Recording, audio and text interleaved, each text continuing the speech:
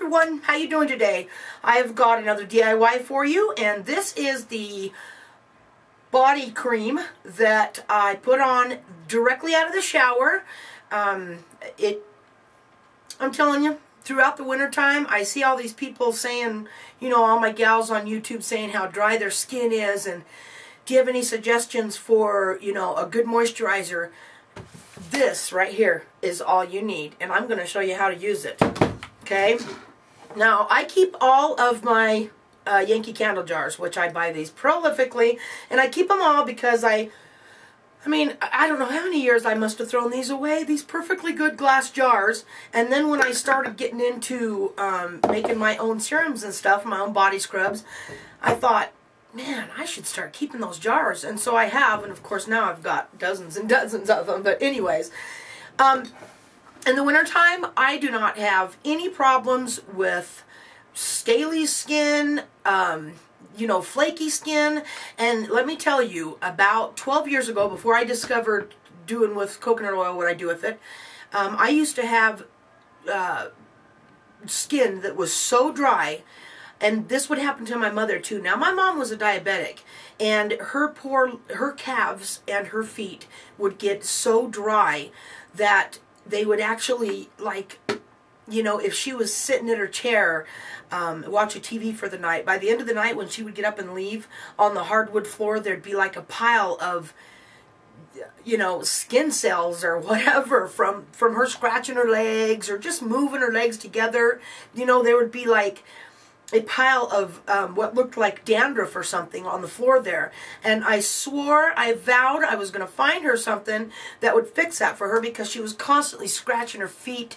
I mean, my mother, I grew up remembering my mom doing this with her feet. Just constantly rubbing her feet together like this, you know, on the floor and in front of her chair or whatever. Underneath the kitchen table, wherever she was always doing this. Even in the car, when we'd be on road trips or something, she would take her shoes off and rub her feet together, and it was because they always itched. And of course it was because she had, you know, the problems that many of you that are diabetic would know what I'm talking about. But you know, you have problems with your feet and your legs when you're diabetic, with just skin particularly.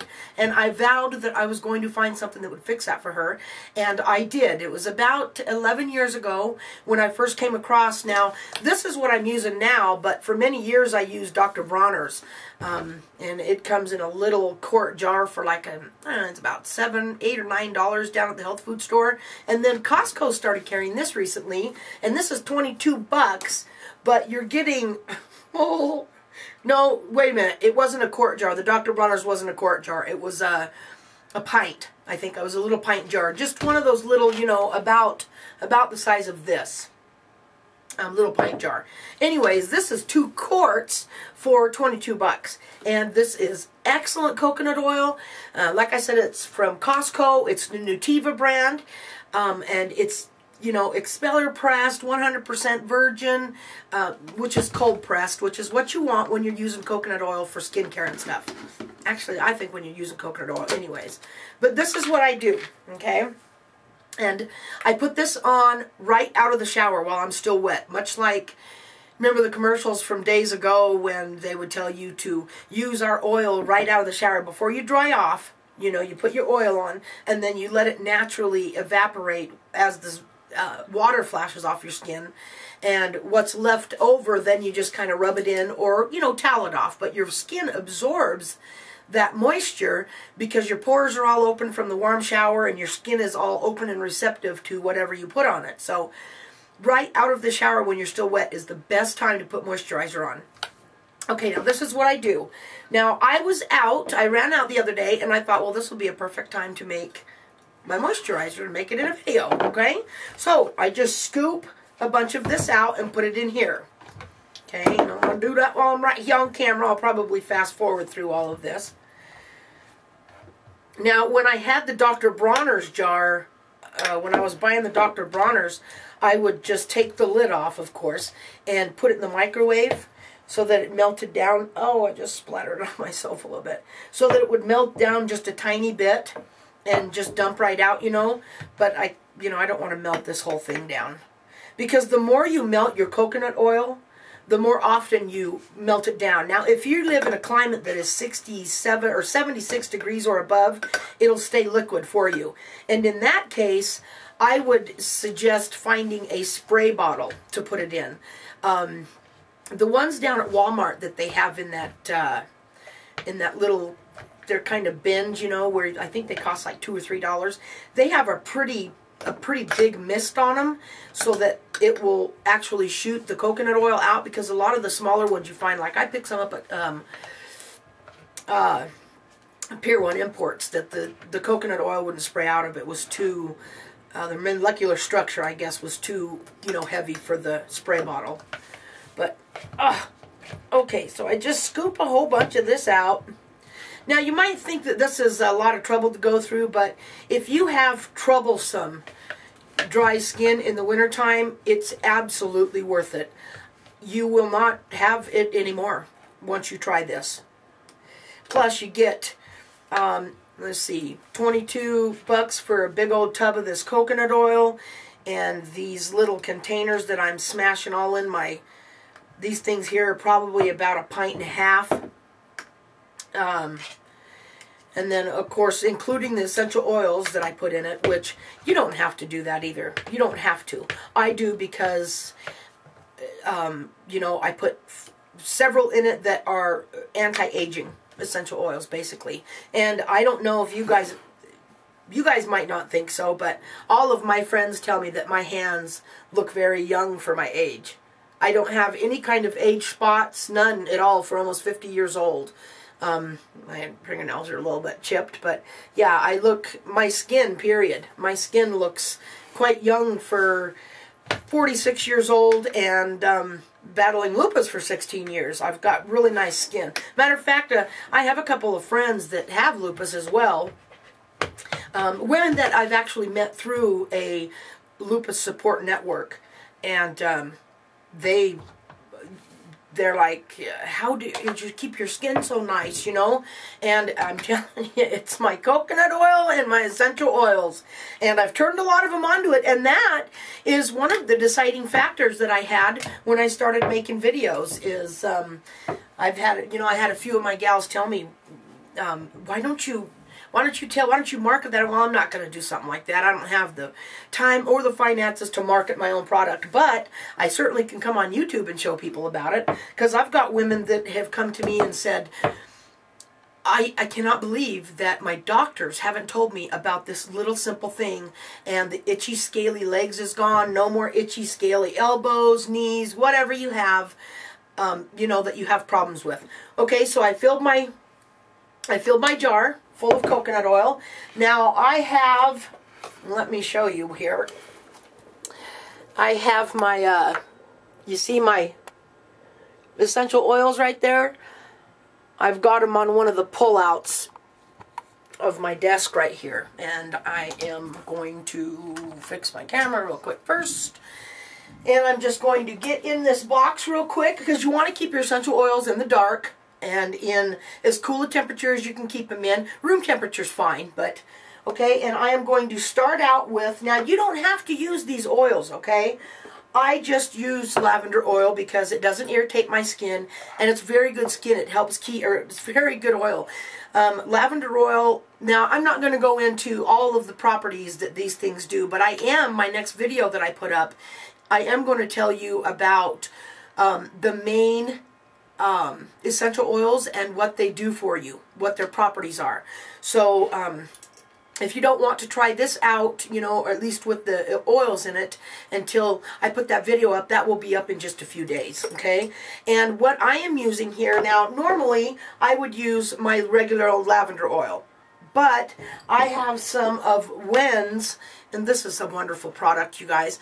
I have some of Wen's lavender oil, and this is Chaz Wen is, I'm a Wen girl.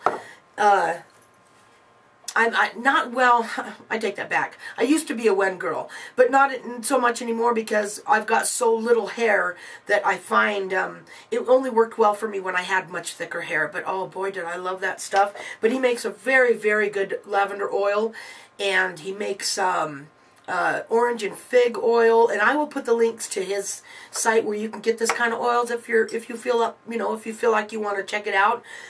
He's got little sample kits that you can get of all of the oils that he makes, and these oils are excellent to just put in your hair, on your body. They're just really good oils. But I do have this one left, and I keep it in my box, and the lid does not fit on it with my box closed. So I've been trying to use it up so I can keep my box closed. So I'm going to put about 4 of these droppers full right on top of the coconut oil, or right on top of the coconut lard. As soon as I'm done adding everything, I'll pop it in the microwave for about 30 seconds and melt it all down, and then I'll let it, shake it around just a little bit, move it around so that the oils all mix, and then I'll put it in the freezer to flash freeze. Okay, so I'm going to put 4 or 5. It's entirely up to you how much oil or how much lavender scent you want. It doesn't have to be a set amount. I usually put 3 or 4 in there just so that I get the benefits from it. Okay, and then the next one I'm going to use is frankincense. Now, frankincense has wonderful anti-aging properties. It's very, very good for the skin, and this goes back to the Queen Elizabeth days, you guys. Queen Elizabeth, Cleopatra, they were all using frankincense. We all know about frankincense. It's really good stuff, and it's been around for ages for a reason. And I put about 10 drops. 5, 6, 7, 8, 9, 10. I put about 10 drops in there of the frankincense. Now, you think that might not be very much for a big old tub like this, but it is. It's plenty. Okay. And then I take a little bit of rosehip oil, and I'll just put, 1 or 2 droppers in.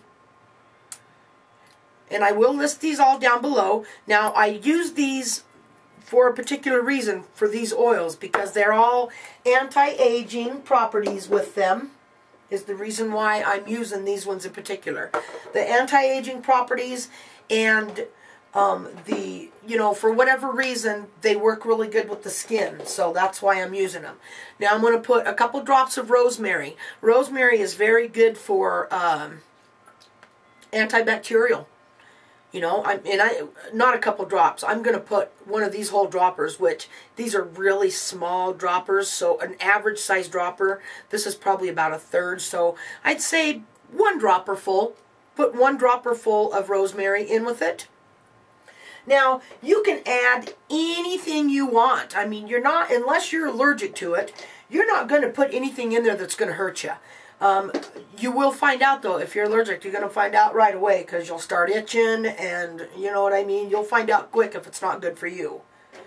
But you can put any of these in that you want. Okay, and then the last one I'm going to put in is fennel again. Now, fennel, the reason why I use fennel in all my stuff is it has properties in it that holds the moisture that you're putting into your skin. It holds it in there. And so I always use a couple drops of fennel in almost everything I do. Okay, and then I'm going to put a couple of drops of fennel in there. Just a few. I don't really want, although I do like the smell of it, I don't really want that smell in this. So I'm going to put that to the side. And then personally, now you don't have to do this, and many won't, but I like to use tea tree oil in it, because again, this is a very good antibacterial. It keeps, because of the lupus, I get a rash that breaks out on my chest and on my back, and this keeps that at bay. So I'm going to put a few drops of that in it as well. Okay. And then that's it. Now you can use, you can put a few drops of patchouli in it if you like that whole 70s hippie smell, which I actually love that smell, as long as it's not, gag me overwhelming, which patchouli can be that way. I mean, you can't even take your finger and go like that and dab it on, and you've used way too much. Sometimes I see women, or I'll walk past them in the store, and the smell is so overpowering, and I think, man, if only that was toned down by 200%, you'd smell really good. Now, because I do like that smell, I'm going to put in a couple drops of myrrh. Okay, and these I'm only putting in for the smell. get these open. And these are the Acacia brand, and I'll list all this stuff down below for you. Okay? But really what it comes down to is the coconut oil. That is the main, you know, that's the star of the show here. And I'm going to put a couple drops of the myrrh. Now, you could put neroli oil in this, and that would be a really good thing. But neroli is so freaking expensive that I generally don't put it in my, you know, in this. I feel that I have enough ingredients in here, and the coconut alone is doing enough good for my skin. And considering how my skin is, and I never have used it, then I'm okay with not starting to use it. You know, with anything that you put on your face, you definitely want to put neroli in it. Definitely, you absolutely have to have neroli, palmarosa, and carrot for any kind of serums that you're going to put on your face. But on your body, you know, not so much, just because with the neroli, it's just so pricey. Really pricey. So again, I'm just going to put a little bit of the patchouli in, and I mean a fraction, because I don't want it to overwhelm, you know, what I've got going on here, and it will. Okay, and that's it. And then I take this to the microwave and melt it all down, and that's what I'm going to go do right now, and I'll be right back and show you my concoction. I'm back, and this is my concoction. Okay, now you can see that there are some chunks in there that haven't melted, but you don't want to just, you know, nuke it until everything melts, because then it'll be too hard and you can't really handle it. It only takes 76 and above, so you know, as long as you have half of it melted or a portion of it melted, just leave it sit on the counter, put the lid on it, and leave it sit there, and it will, you know, the rest of it will melt down. Now, you will see when you do this, you go to the microwave, take your tub of coconut oil with you, because once you get that melted down, you're only going to have about a half a jar, and then you're going to add more of your coconut lard to it until you've got a full tub melted down. Now, after it's melted down, I like to put these items in. Where's it at? Now, the reason why I wait for this to melt down, or the reason why I wait until it's melted down to put these in, is because it just seems to blend better with it. Okay? You could put it in before, too. It doesn't matter. But I will put a full dropper of vitamin E oil into this jar of melted coconut oil. A full dropper. Okay? And if you, I mean, you're welcome to even put more than that in if you want, you know. Okey-doke. And then about equal to a full dropper of the vitamin A oil as well. Okay, now, when I am having skin problems, like, you know, sometimes even my concoctions and my skin is just still too dry, I will put a teaspoon of raw honey. It's got to be raw. It can't be any kind of processed. A teaspoon or just a chunk, you know, of like honey right off the hive. In with it and let it melt down with it. And when I say a teaspoon, I mean a teaspoon. You don't want to put any more than that in there, or it will, it'll leave your skin sticky. You know, obviously. You only want to use, now I've done a lot of experimenting too with putting honey in my moisturizers to where it doesn't leave your skin sticky. And the most I've been able to find is a teaspoon in a big old jug like this. But the benefits are fantastic. So, yeah, you want to actually do that. Matter of fact, I think I will anyway.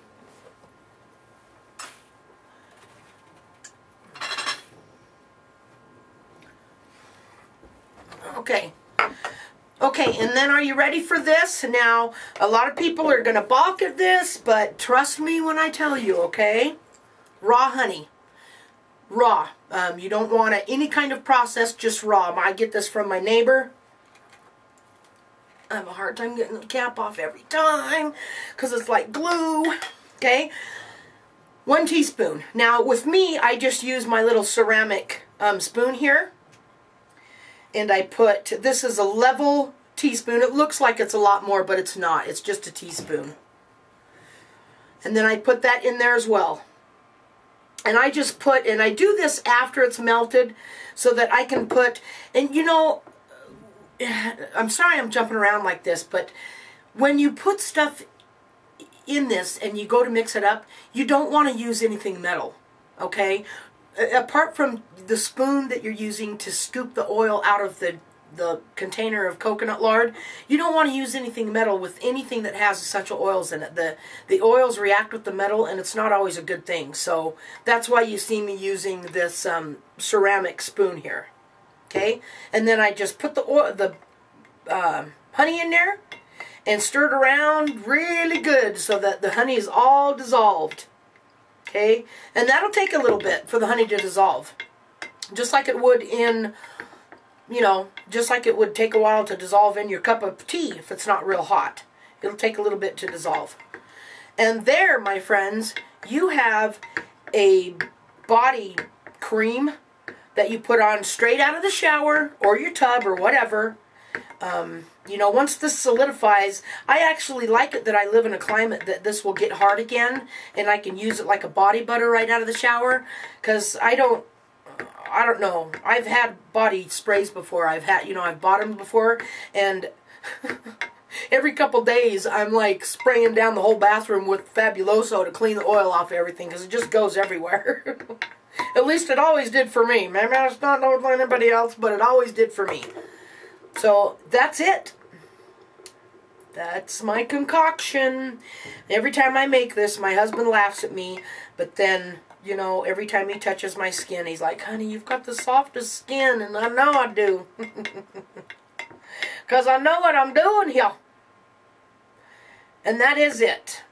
That is the miracle of coconut oil. And I know the honey seems like, you know, but you just want to make sure to not use more than a teaspoon. Okay, teaspoon, a level teaspoon too, not a heaping. Although honestly, you could probably get away with using a heaping one. It probably wouldn't be, you know, with as much coconut oil as in here, it probably wouldn't be that big of a deal. But yeah, a level teaspoon. And then you do want, however, to, if you see that everything isn't completely blended and melted together, if there's any droplets of honey in the bottom or anything like that, put it in the microwave and keep stirring it with something not metal. And you know what works really good? A skewer. You know, a wooden skewer, kebab skewer. Works really good. Keep stirring it with something that's not metal until you see that it's all dissolved and you've got a relatively clear liquid. Okay? Relatively clear. It doesn't get completely clear because of the honey, but it'll get pretty much clear. And then you want to pop the top on it and put it in the freezer. Even if you do live in a climate where it will, you know, go soft again, you want to put it in the freezer so that it will solidify really quickly, and it's like it molecularly binds all of those ingredients together, so that when it melts back down again, if again you live in a 76 or above climate, when it melts back down, they won't all separate, and you'll have like a pile of honey at the bottom, and you know what I'm saying? So that is my wonderful, wonderful stuff. And when this is all done, I will just put it in my cabinet in my bathroom, and right before I take the shower, I put this out on the counter and take the top off so that I don't have to handle it with wet hands or greasy hands or anything like that. So that as soon as I get out of the shower, I've got it sitting there waiting for me, and then I just scoop it right out with my hands. Now, a lot of people would be like, oh, you're getting bacteria and all. Well, that might be true. You know, but you are fresh out of the shower, and you're just rubbing it all over your body, and it only lasts for a couple weeks, you know, until you're making more. I've never had any kind of a problem with, you know, if you feel the need to put a scooper in there, then go for it, but I don't. I just scoop it right out with my hands. If you live in a climate that's 76 or below, you put it in between your hands, smash it around, and then just start rubbing it on, and your body heat melts it immediately. I mean, like that. And you just rub it all over your entire body, belly, back, legs, everywhere, my feet, everything. And it is just incredible what this stuff will do for you if you have dry skin. So I encourage anybody that has dry skin problems to check this DIY moisturizer out. If you have any questions, put them in the comments below, and I will be sure to answer you. You know I will. I can't see myself never not answering my subscribers like I'm seeing a lot of big gurus do, unless I get so prolifically big that I can't handle it, you know. But then I got 4 daughters I can recruit, so and I'm always giving them money, so they'd have to, you know, it'd be something that finally they'd be earning their You know what I'm saying. So that's it, guys. And if you have any questions, just let me know. Or you're even welcome to mail me personally, and I'll put everything that you need to know is in the down bar. Watch for my video on telling you about all the different essential oils that are pertinent and what they will do for you. And I will see you in my next video. Bye-bye.